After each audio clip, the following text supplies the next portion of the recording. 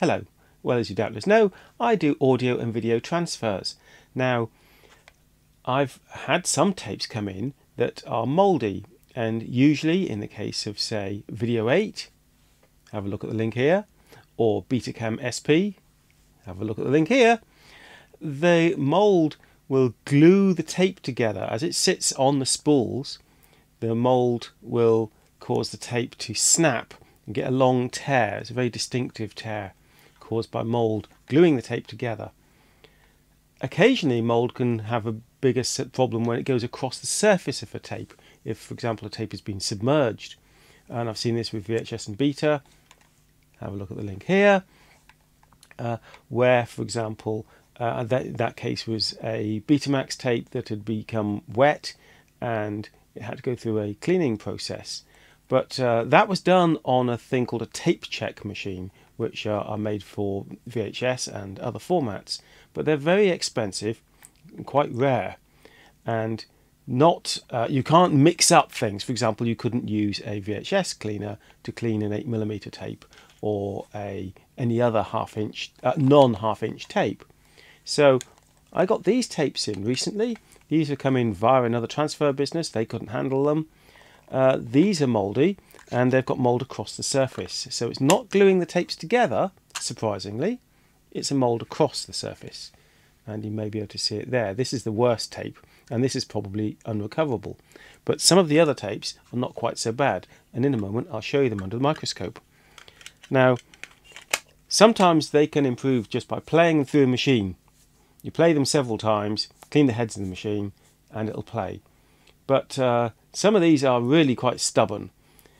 So as we were in a case of a last chance saloon sort of thing, there's nothing to lose, the tapes are unrecoverable. I got a section of tape, just a few centimetres, and tried to clean it with isopropyl alcohol, IPA, and just a cotton bud. And actually that did seem to work. It brought the dirt off the tape. But you can't do the whole tape like that, it's just not practical. So we need to find a way to clean the whole length of the tape. Now, if we had a tape check machine for miniDV, that would be great, but I don't, and I'm not even sure if there are any in the UK at all, and it may not solve the problem. So I'm going to have to try to solve this by hand. Now, actually, at one point we did try sending a tape to my friend Chris Squires. I've done some videos with him before. Have a look at the links. He does film, and he has film cleaning machines, but they were too brutal for use with miniDV tape. It's very thin. It just wasn't practical. But he's lent me a machine, so I could possibly modify it or find some way to get that to help. And I also have a rig here that I use, a homemade rig, which I use for cleaning tape sometimes. So perhaps we can find a way of cleaning the tape with isopropyl alcohol. Let's see if we can lash something up. Right, so first thing, I'll show you some of these under the microscope. So here's the tape, which I think is too far gone. It's completely mottled, and it's like this right the way along the tape. So I say there's no chance of recovering that one. But let's just see if we can lift some of that off with isopropyl alcohol and a cotton bud to get a feel for whether the process is working.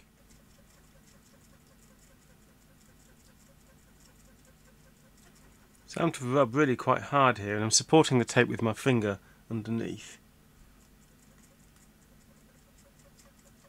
I'd have to say that the results there have been only marginal. If you look at that section I've cleaned compared to up here where I haven't cleaned, yeah, it's better, but it's not better enough that it's going to really make the tape playable.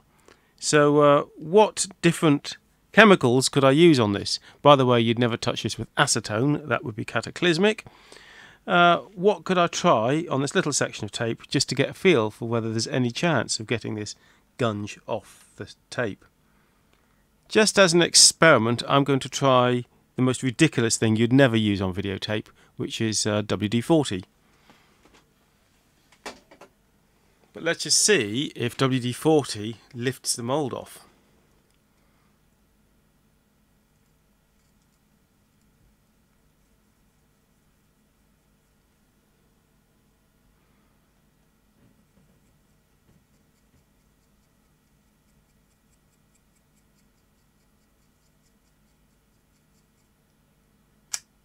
No, no it doesn't.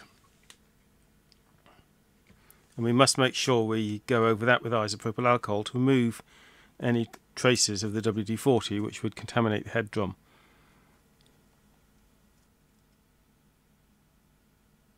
I think you can see that the concentration of mould on this area here where I've cleaned it is somewhat less than the uncleaned areas, such as up here, but it's nowhere near being good enough to be playable.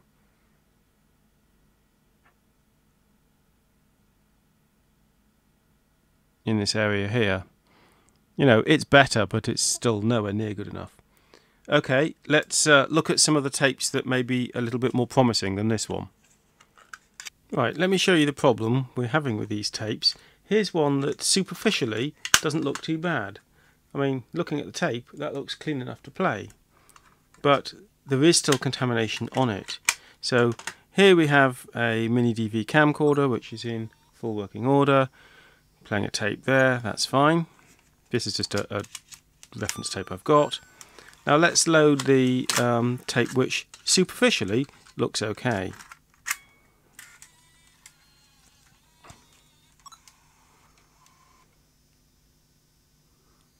And we're getting nothing. We're getting nothing from that at all, even though it does have a recording on it. And worse still, if we go back to playing our known good tape,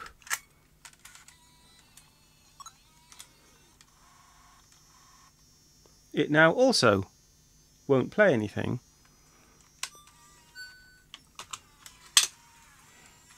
until I put a head cleaner in for a few seconds. And I should say, this applies also if these tapes, as these tapes have already been through a baking process, which can be used to stabilize tapes that are doing this. It's called sticky shed syndrome. When they're shedding magnetic material onto the heads, you can bake tapes for a period of some time, maybe even days, at 50 Celsius in an oven, and I've done this many times before. And that can help a lot, especially with oxide formulation tapes, rather more than with metal ones like these. Right, so I've cleaned the heads, and still we're getting nothing from the customer tape.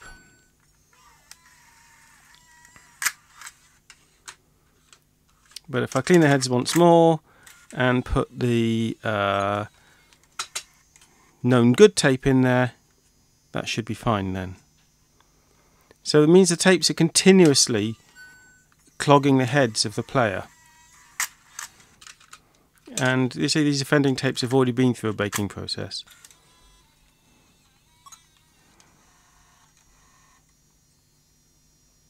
And is working fine. So even within just a few seconds of putting that tape in the machine, it will foul the heads. So we need to do something to clean the tape surface and stop it from shedding. Here is a tape that I was able to get some footage from on a previous run. But you can see how the mould has been picked up by the video head and spread onto the tape in very long lines. It's caused by the helical scanning of the video heads. So I'm going to try to clean this using isopropyl alcohol and several cotton buds, changing them frequently.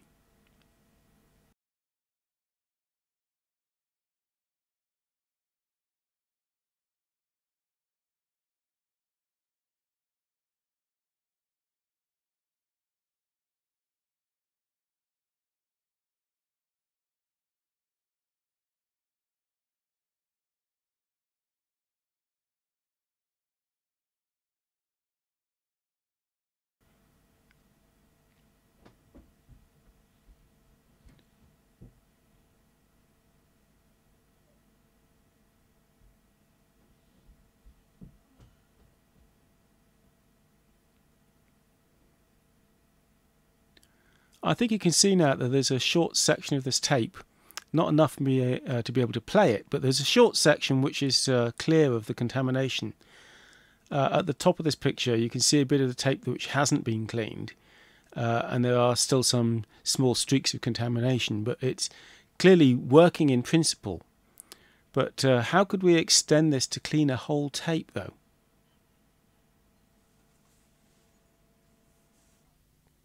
Tape check machines exist for various formats.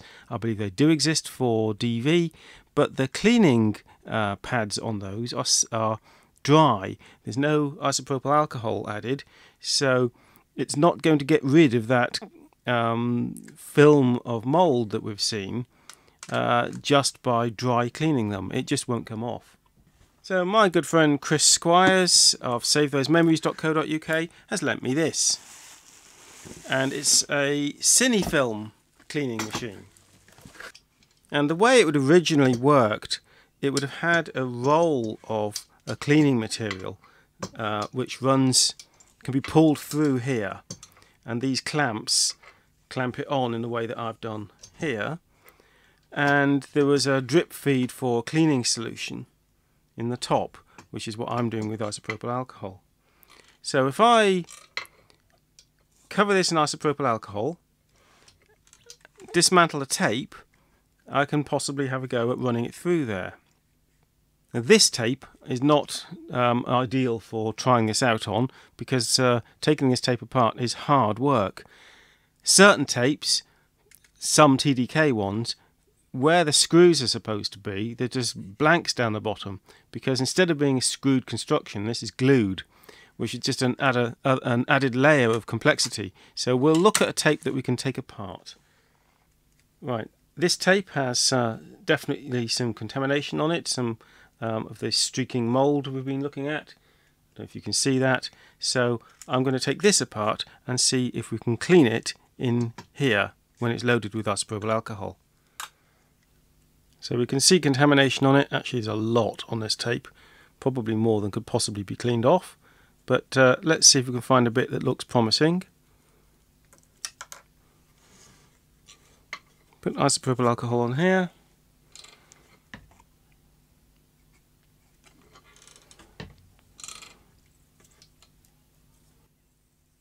Well,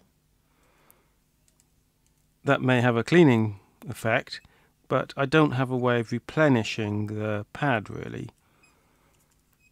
I'd have to just keep changing them every so often.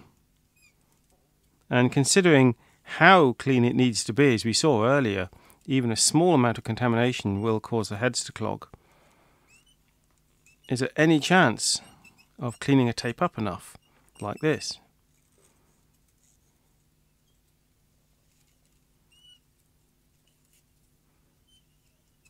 Superficially, the tape on the output of this looks better than the tape going in, but it needs to be really clean to not foul the heads.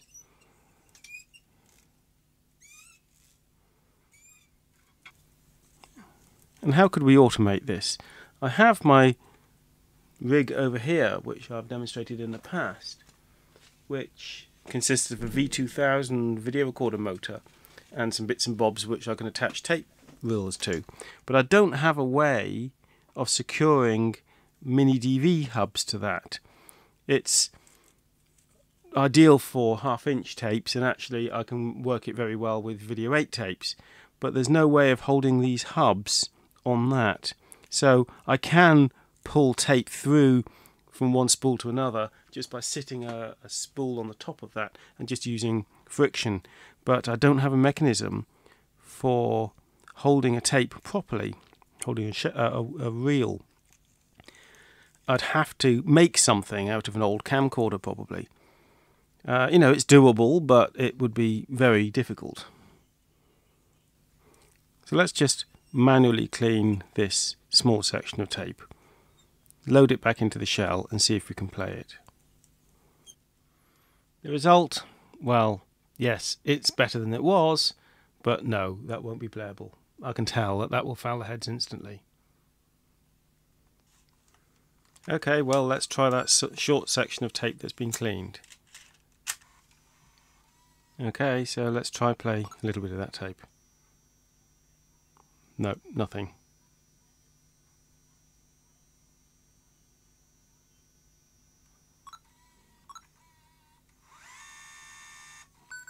Well, I had a few moments of counter operation there in fast forward before it eventually hit a piece of tape so bad that it stopped the machine.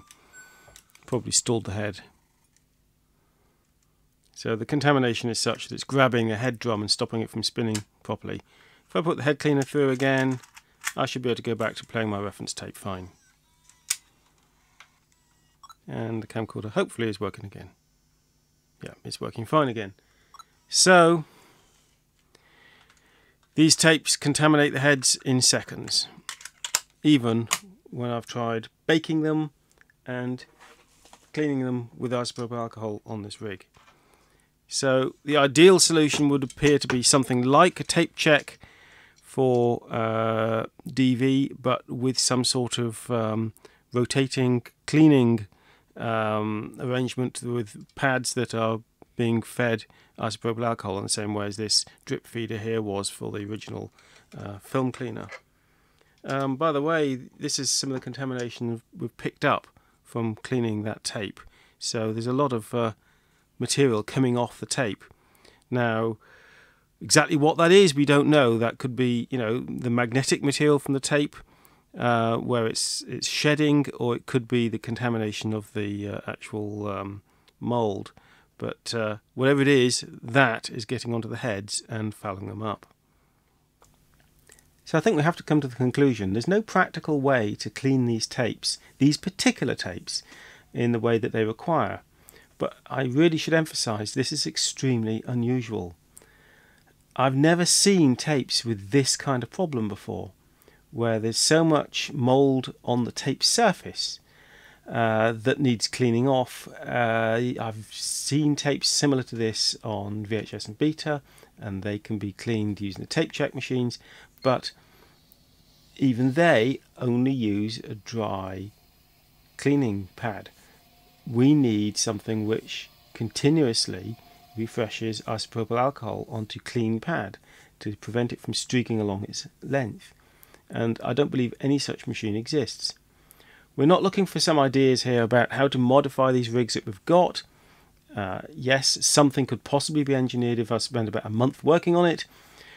I could get the scrap miniDV camcorder to provide a way to hold the spools, and we could completely rig all this up so that it's possible to run it through the pads and then change the pads repeatedly.